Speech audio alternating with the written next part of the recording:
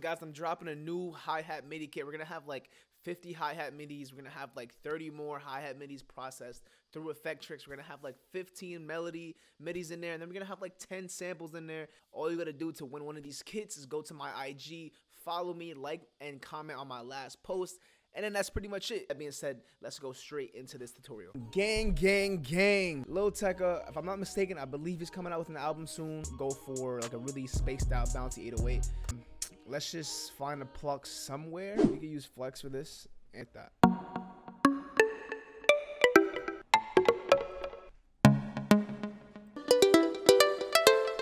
A lot of my melodies are in G sharp, if you guys notice.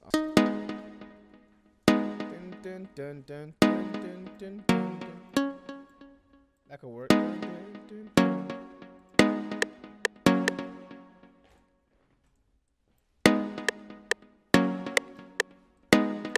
dun, dun, dun, dun. Dun,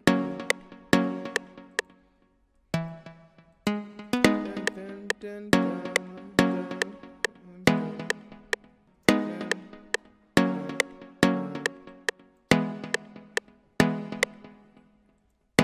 Maybe we can actually move this one lower. Move like that.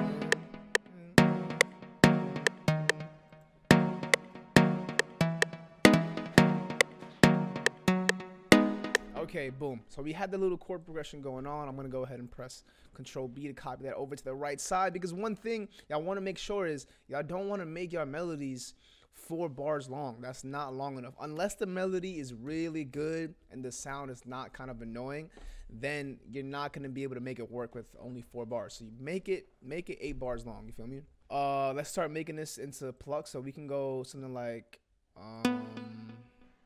we start off on the root note, and then maybe let's go top and then side.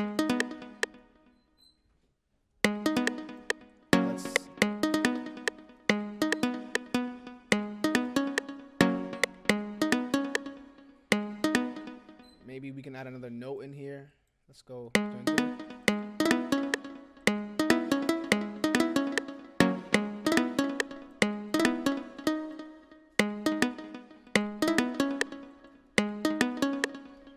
Let's go Control L real quick.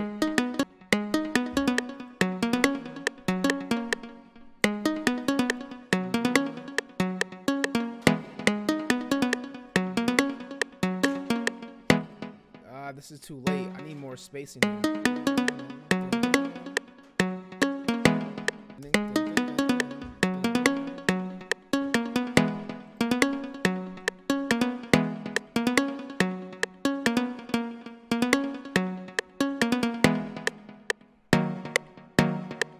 Alright, so we just need to pretty much copy the same pattern over on the other side with the chords, and then we'll have like a pretty even kind of a rhythm.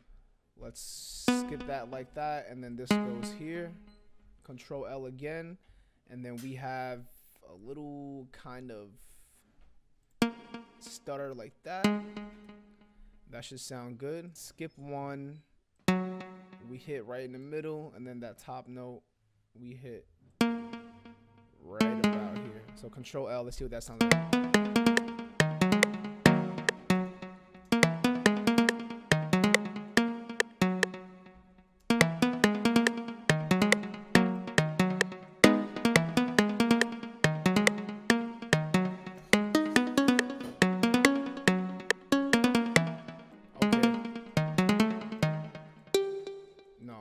I need something else.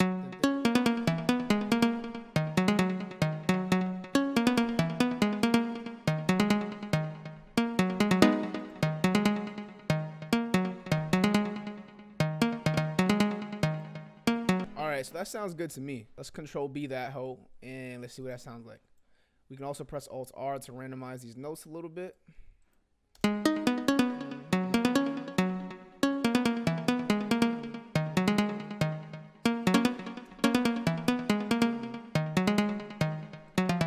These notes down.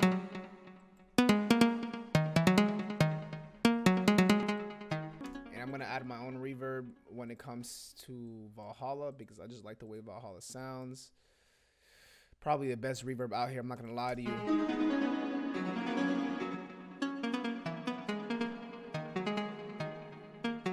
And I actually want to clone this and use a second pluck at the same time. Let's see if they have anything else. I'm gonna copy this, paste it.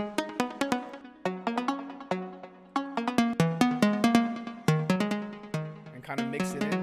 And now what we can actually do is I'm gonna put both of these on mixer 1.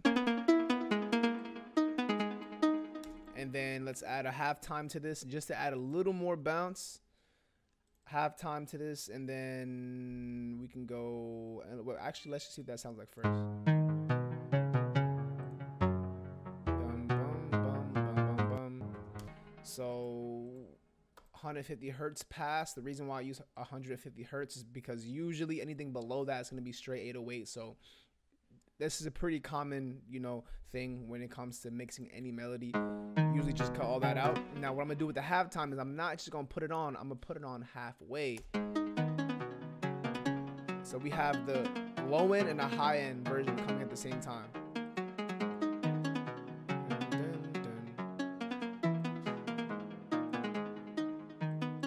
We can use Super VHS to make it sound a little older.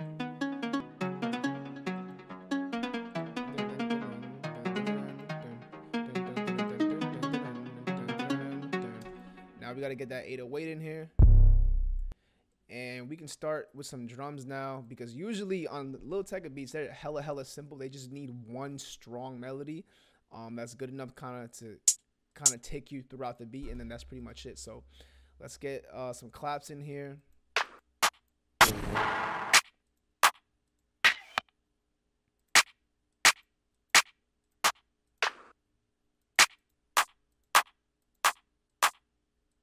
I like that one. Okay, you just messed that up. Take this to bar, hi-hat, take it to 2 steps, and let's see what that sounds like.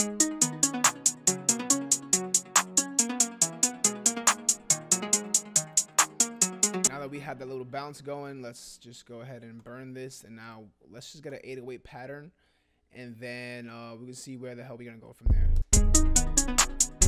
So I like to just follow the bass line just like this at first, and then we can go ahead and make changes after that.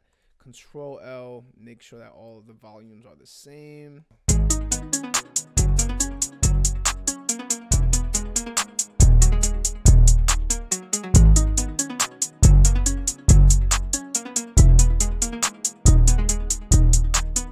I'm not feeling a bounce yet.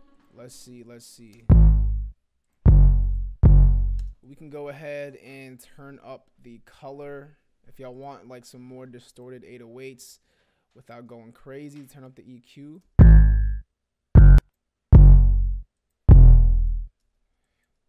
Let's go ahead and get the melody back in here.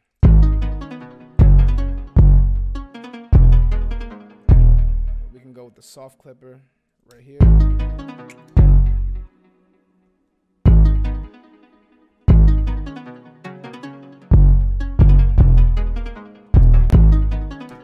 Metronome on.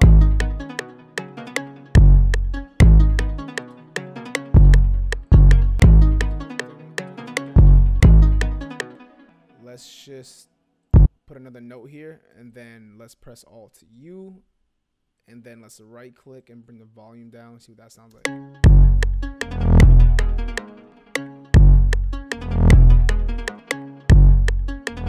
can actually bring these down like that.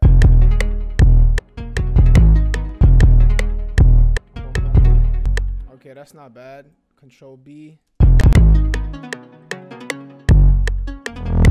Let's delete these hi-hats.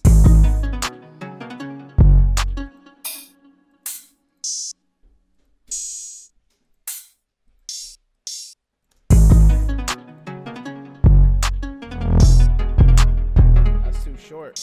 That's too short, man. We need a different open hat.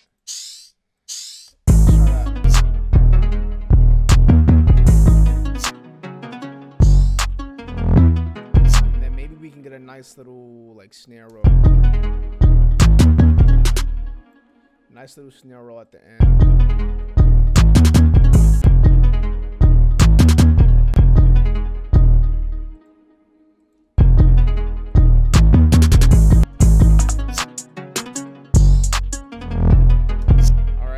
work. We're just gonna keep like that. We're gonna split by channel. We're gonna do a very simple, extremely simple layout. When you're sending out beats to artists, like, obviously to have the transitions, it definitely helps, but artists, like for the most part, you don't gotta do too much. You feel me? You don't gotta do too much. It's just gotta be like a good beat. And even it's funny because even if you don't think the beat is that good, if the artist likes it, like, what you gonna say? No?